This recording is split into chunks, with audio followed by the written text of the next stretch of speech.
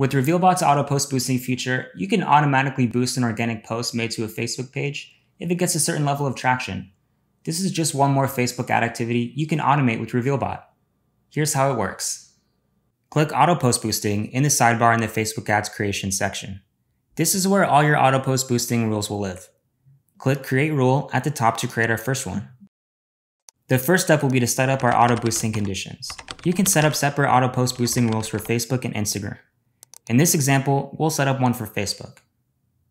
You will also need to select the Facebook page you want this auto post boosting rule to apply to. You'll need to set up an individual auto post boosting rule for each Facebook page.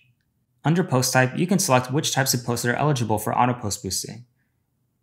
You can just X out the ones you don't want to include. Then you can choose how many posts you actively want to be promoted at any given time. I'll go ahead and leave mine at 2. Now comes the conditions. Since we don't want every post boosted, just the ones that do well organically, we need to create conditions to set some sort of performance threshold that a post needs to meet in order to be boosted. These conditions work very similarly to the automated rule constructor we've been using in previous lessons. We have to select an initial metric and then a value to be less than or greater than or equal to. For example, let's select engagement rate is greater than 3%. You'll notice there are a lot of different metrics to create your conditions from. You may want to create individual auto post boosting rules that are more applicable to a certain post type.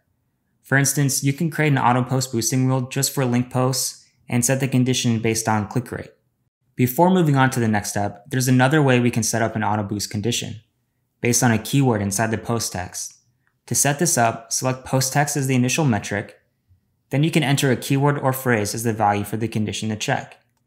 For example, I can enter the word sale. So anytime I make a post with the word sale in it, it can trigger this rule. And of course, you can stack multiple conditions to refine your filters. Alright, let's click next to move on to the next step.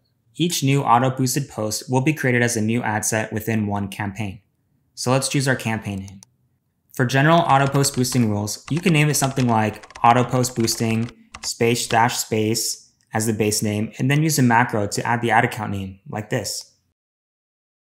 Since this auto post boosting rule is only applying to posts that contain sale in the post text, we can be a little bit more descriptive, like this.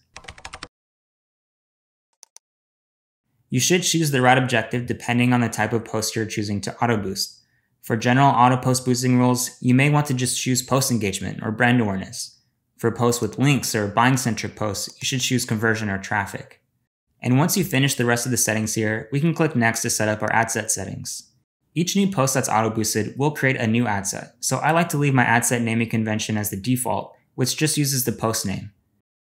You can customize how many days each post will be auto boosted for and set its budget. Then you can choose your target audience. This is one of my favorite parts of auto post boosting because we can select custom audiences to promote our post to, not just the people who like our page.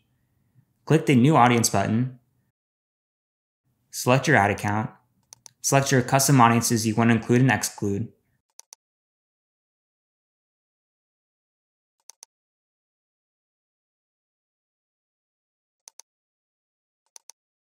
adjust any additional audience layers on top if necessary, then give your audience a name and click Save.